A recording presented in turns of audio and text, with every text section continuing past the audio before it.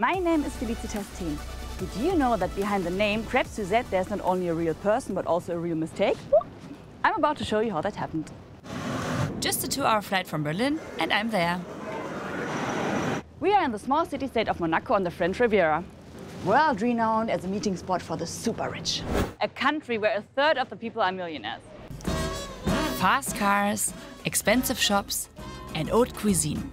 Do you know which dish originated here in Monaco? We think it's seafood, oysters. Not escargot. What could it be? Caviar or something like that, I don't know. You might expect it to be an expensive dish, but it's not.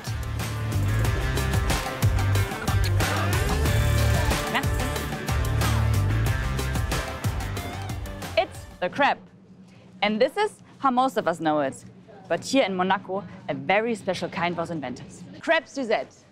You have heard of it before, right? And it was right here. On the famous Place du Casino. A very special restaurant was built here in 1868. Hello, madame. Welcome to Café de Paris, where Crêpe Suzette was made by accident. Wow, this is beautiful. Yeah, this is the inside area of the restaurant. Obviously. Yeah. The café was redesigned several times and then completely renovated in 1988 in the Belle Epoque style of the 1900s. To this day, the interior is reminiscent of an old Parisian bistro. And a lot of famous people came here to eat, right? Every day.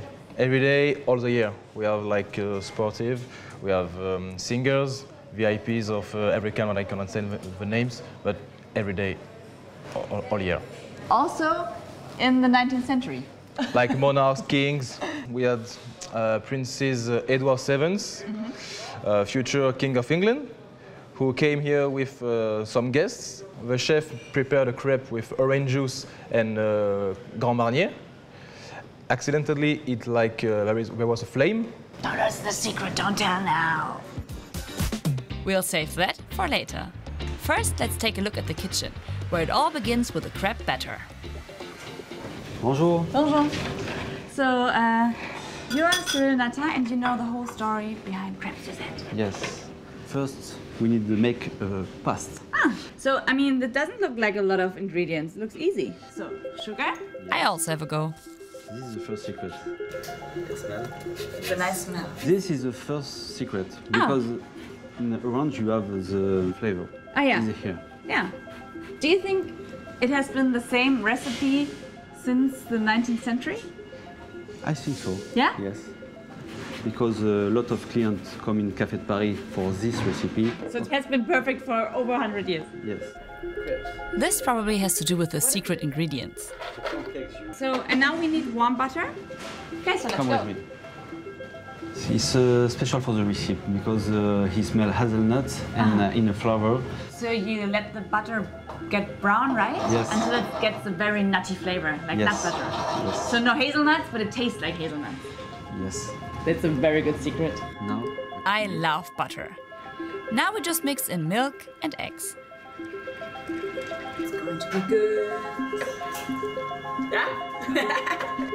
Next step, making the crepes.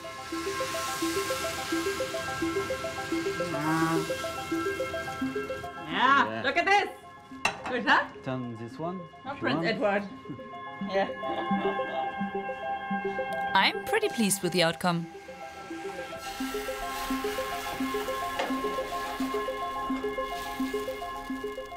So now we have the crepes Yes, now you go upstairs for the flambé with the caramel sauce. for the steak. Yes. With the crepes done, it's time for the all-important last steps. And these happen outside on the terrace. Et voilà. You always do it like this? Yeah? And then is where the mistake happens, right? The mistake. Toujours mystique. Okay. Get the fire started. Finally, it's time for the juicy part, where I find out how the faux pas happened and how the Crêpe Suzette got its name.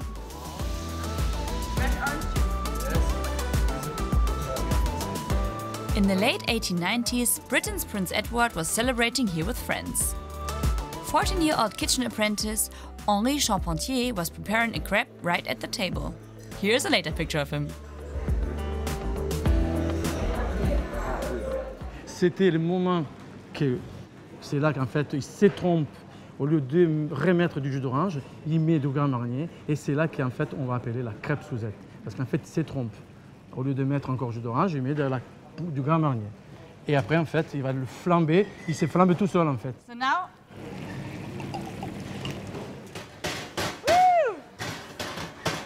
Voilà, so the whole mistake was that he chose liquor instead of orange juice. exactement, exactement, ouais, exact. Easy as that. But it's a good mistake. Probably the best mix-up in dessert history. And so the Crêpe Suzette was born. A thin pancake, topped with orange liquor and orange sauce, then flambéed.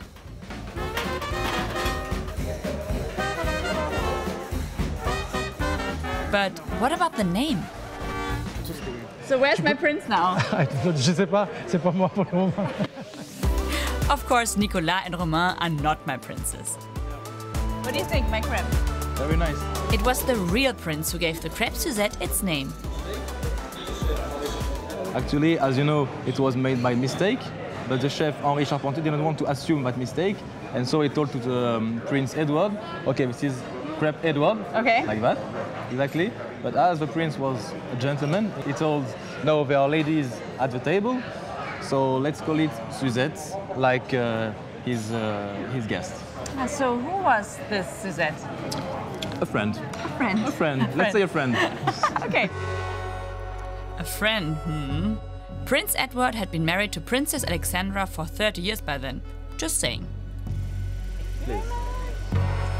But while that is bittersweet, the Crêpe Suzette is delicious. Now I can taste all the secrets. I love crepes, but this one is very unique. This super orangery flavor from the zest combined with the liquor, Grand Marnier, I love it. Crepes have also evolved in Monaco though, and I will show you how. Just around the corner in the Haute Couture shopping center is a restaurant called Bubble Bar. On the menu, crepes with a twist. Hello. Hello. Have you chosen what would you like to eat? I heard that you have these fancy crepes. With green matcha, blue matcha, red velvet. You can try also with caviar. I'll get them all. Wow, you're hungry. Yeah. I mean, whose mouth wouldn't water when the dishes look this tasty, right? Crepes in all colors. I can't wait to try.